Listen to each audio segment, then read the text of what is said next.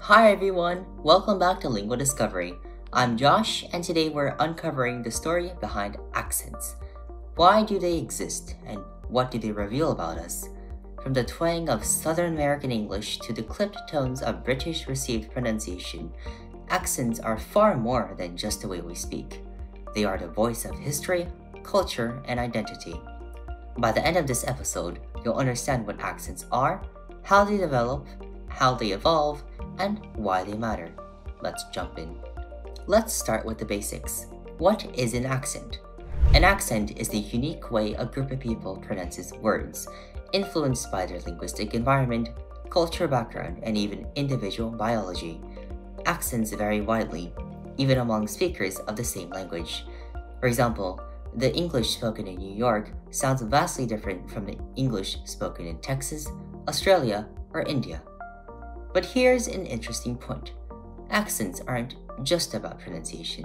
They also include rhythm, intonation, and even the way we stress syllables in words.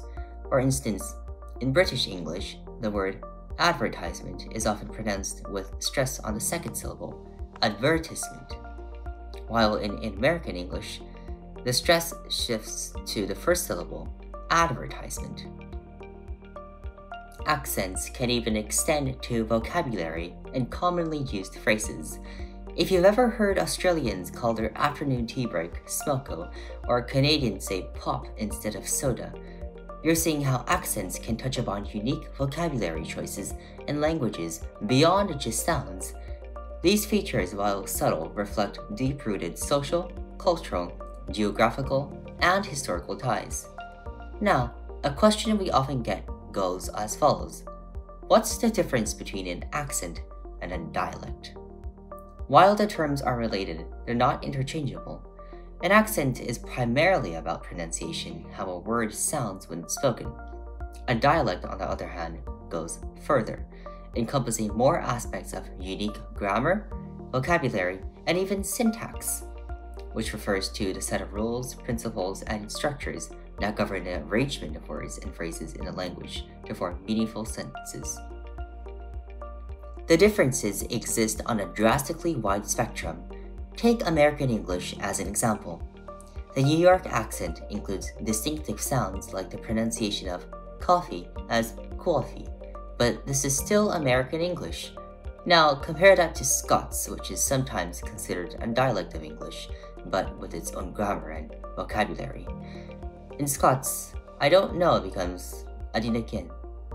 See the difference? Accents develop through a fascinating mix of history, geography, and social interaction. Think about early human migration patterns. When groups of people become geographically isolated, their languages evolve in different ways. Over time, even minor differences in pronunciation grew into distinct accents. Historical events play a key role too. The British colonization of North America, for example, brought a variety of English accents to the New World. As settlers spread out and adapted to their environments, new accents emerged, like the Southern drawl or the Bostonian R-less speech. Accents also evolve as languages borrow words and structures from one another.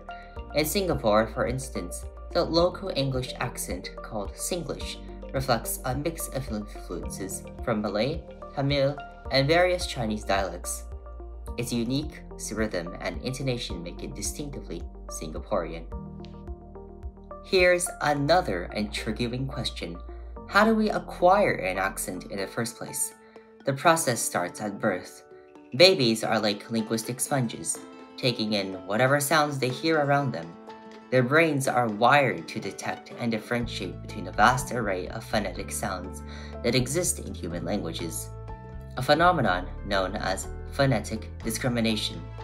However, as they grow, their exposure becomes increasingly limited to the sounds of their caregivers or community's languages. By the time they start speaking, they've already begun to adopt the rhythm, intonation, and pronunciation patterns of that language, forming the foundation of their accent.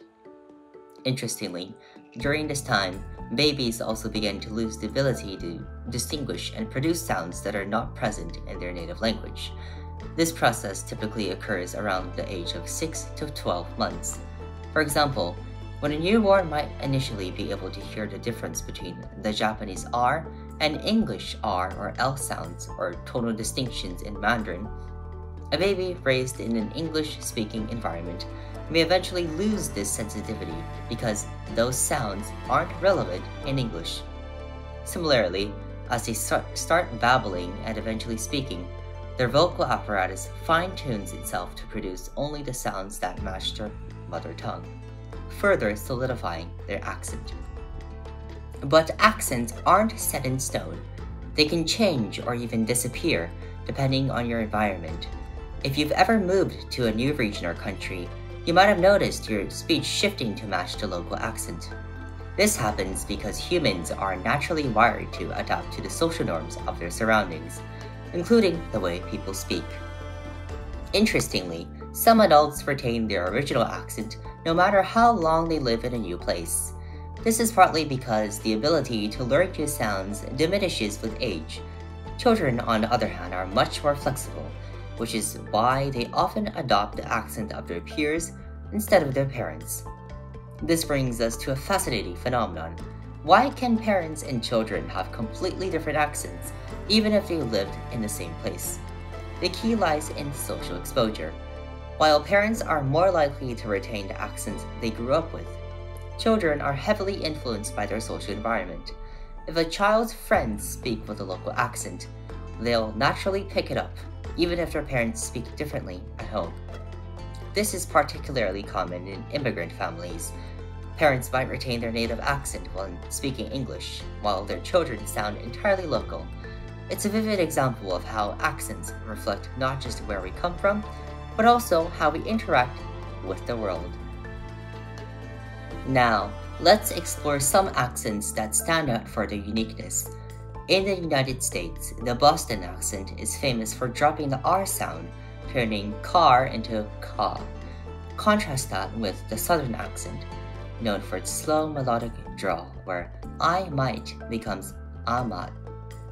Across the globe, Australian English offers its own flair. Australians are known for shortening words into catchy nicknames like arvo for afternoon or brekkie for breakfast, and their rising intonation often makes statements sound like questions. In French, Parisian accents are characterized by a nasal quality and a sing-song rhythm, while Quebecois French has older pronunciations and unique expressions that set it apart. For example, Quebecois speakers might say "il fait fret" to make "it's cold," a phrase that doesn't exist in standard French. And let's not forget tonal languages like Chinese, where regional accents can alter not just pronunciation but meaning. Take the Hunan accent as an example. In Mandarin, the word ma can have different meanings depending on the tone. However, in Hunanese Mandarin, tonal distinctions might sound slightly flattened or shifted, which can lead to subtle changes in how words are perceived. For instance, the rising tone might be pronounced less sharply, adding a unique flavor to the speaker's Mandarin and occasionally causing misunderstandings among listeners unfamiliar with the accent. Accents aren't just about how we speak, they're about who we are. They reflect our upbringing, our social networks, and even our aspirations. In some cases, they can be a source of pride, symbolizing regional identity.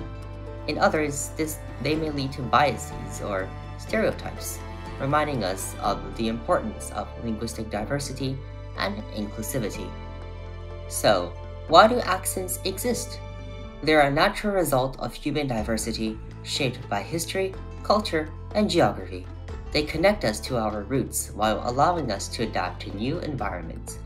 Whether you love your accent or find it frustrating, remember this: it's a part of your story, and every story is worth celebrating. Thanks for tuning in to this deep dive into accents. Share your accent stories in the comments. I'd love to hear about the quirks of your local speech. Don't forget to like, subscribe, and keep exploring the wonders of language. See you next time at LinguaDiscovery.